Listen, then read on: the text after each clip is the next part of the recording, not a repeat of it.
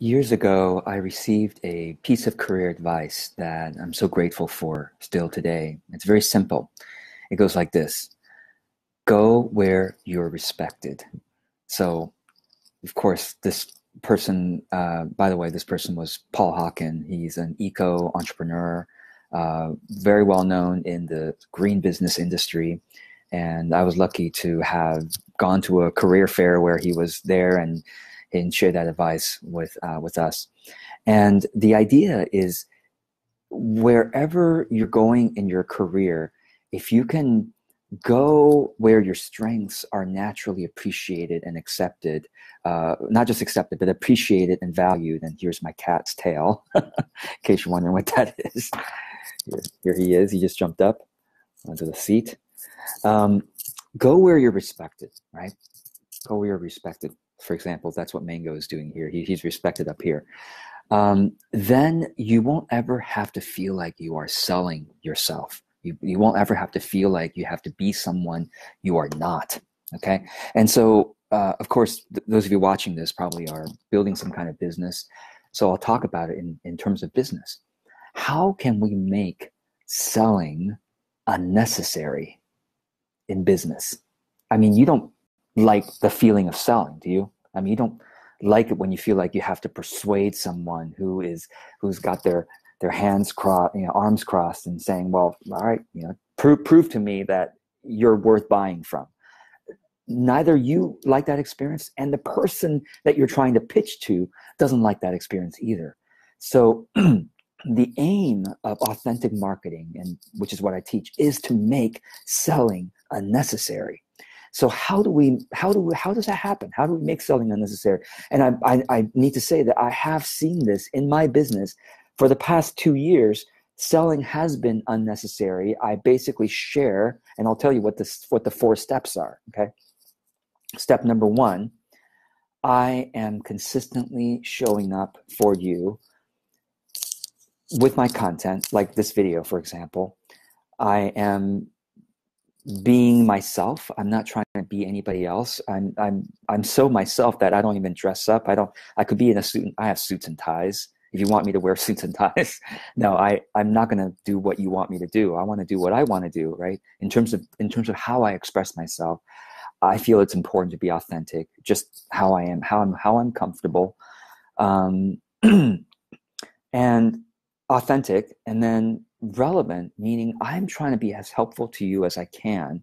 Again, I express myself how I want to express myself, but the content of what I say, I'm trying to connect with you and uplift you and be of service to you, help your life and your business be better, right? That's a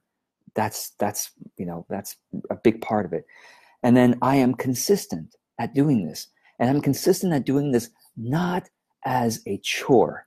This is really important. A lot of you feel the way when I talk with you about content, not just you, I mean everybody, it feels like content is a chore. Like, oh, I got to do content. George told me to content.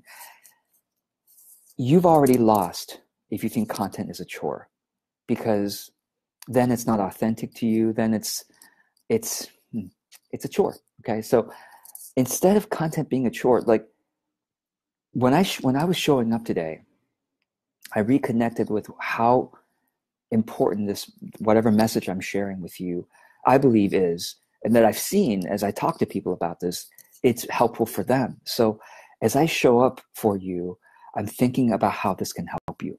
And that makes me feel good, right? And also, I'm doing this as a continual practice of personal growth. I could have slept in more today. Sure. I could have played video games this hour. Okay, it would have been more fun on a shallow way, but there's a deeper fun happening right here. And the deeper fun is connection to purpose, connection to somebody else and their purpose, what I do. And so it's a practice of letting go of the shallow fun, playing video games, surfing Facebook, surfing the net, whatever, eating junk food, or whatever I could be doing, watching Netflix. I could be doing anything around me. I work for myself. So letting go of the shallow fun noticing what's shallow fun and diving into the deep fun, which is a discipline, because letting go of shallow fun and trying to get the deep fun, at first it's not fun, right? Because you have to get past the shallow part and then you go to the deep part. So you do it as a discipline, but the discipline is to tap into that deep fun of connection, of authenticity, of personal growth, of lifting somebody else. Okay. And so that's the first thing I do. The first overall step is consistent content that is expressing as my authentic self and being relevant to uplift and serve you, right? First step. The second step is to distribute that content more widely. I mean, if you surf Facebook, okay, if you surf Facebook, you probably see my postings all the time, right? Like almost every day you surf Facebook, hopefully, right? You'll see some posting from me. Now, is it because I am showing up like 5 times a day? No. I show up Monday through Friday, once a day, and then I use Facebook ads to distribute that content to you on a regular basis, so that whether you're surfing Facebook at 11 a.m. or 11 p.m., you'll probably see something from me. Not because I'm there typing away and, no, it's because I'm using ads to just show you whenever you're on Facebook. And soon I'm going to start using YouTube. I know some of you are watching this on YouTube, and I'm going to start using YouTube ads soon as well, so that if you're surfing YouTube, you'll see me as well, and Google and elsewhere. So the second step is to use paid advertising to distribute your content to the people who are most likely going to like your stuff. And learning paid advertising is a skill. My favorite is Facebook ads. I think it's the cheapest and easiest way to get your content out to the people who are most likely going to love your stuff, based on lookalike audiences, targeting, very clear. The Facebook ads allows us to do very clear kinds of targeting. So this is what some of you aren't doing. Some of you are like, well, George, I'm just posting on Facebook. Nobody's responding. I'm uploading to YouTube. Nobody's responding. Well, because you haven't taken the second step of using paid advertising to distribute your content to the people most likely to like your things, right? No wonder. $30 a month. Do you have $30 a month to spend in your business, right, on paid advertising? I hope so. If you're a business owner and you can't spend $30 a month on paid advertising, I don't know what you're doing. I'm sorry to say. $30, it's not that much. But $30 a month on Facebook ads, okay, personally I spend $200 to $300 a month just distributing my content on Facebook. I spend another couple $100 a month distributing my offerings, my product services. But just content alone, I spend $200 to $300 just on free stuff like this, just not asking you to, buy this or buy that, just on free stuff. I'm asking you to spend $30 a month. So for $30 a month on Facebook, you can reach at least 1,000 people who are more likely to like your content than the rest of the population. $30 a month. That's all I'm asking you to start with. And then you can grow up to what I'm doing now with $200 to $300 if you would like. $30 a month. Got it? $30 a month. You can it's for $30 a month, you can get it to 1,000 people.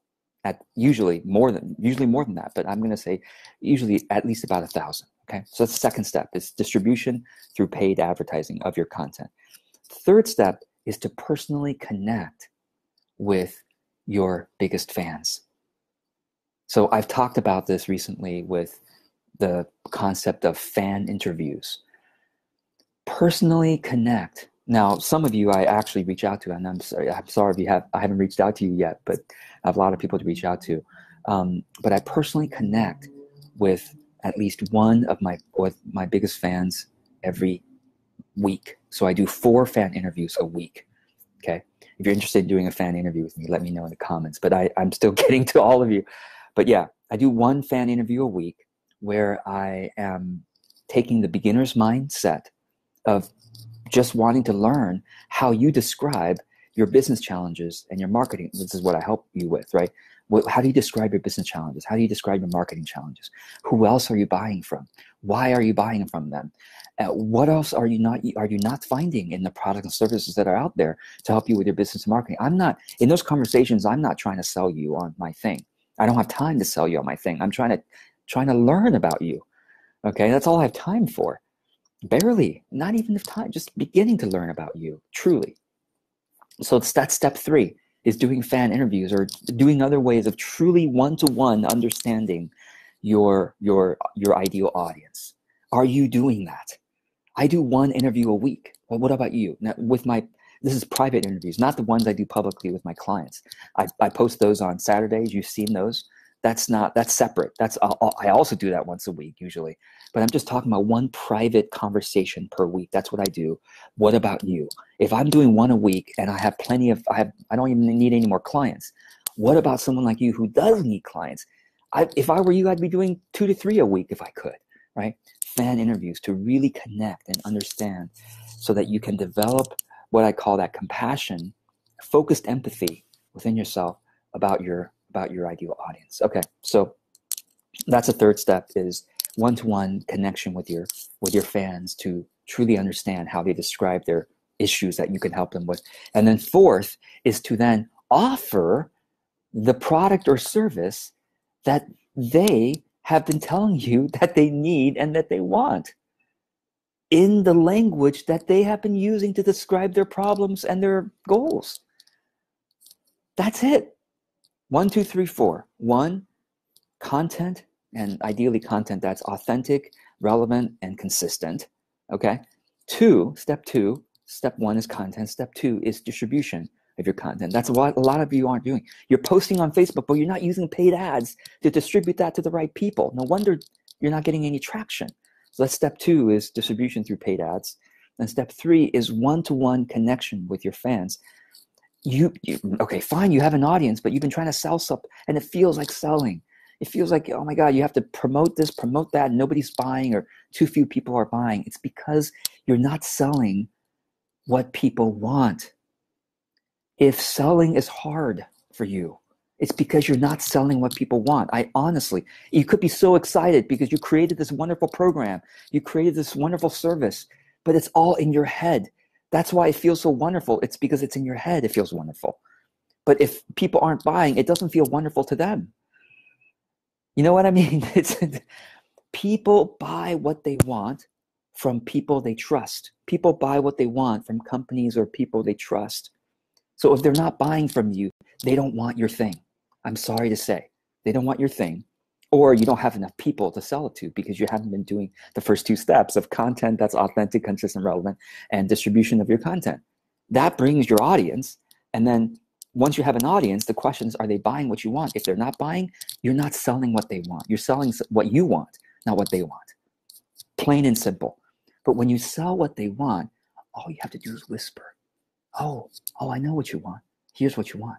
Oh, wow. Oh my God. Yes. Right.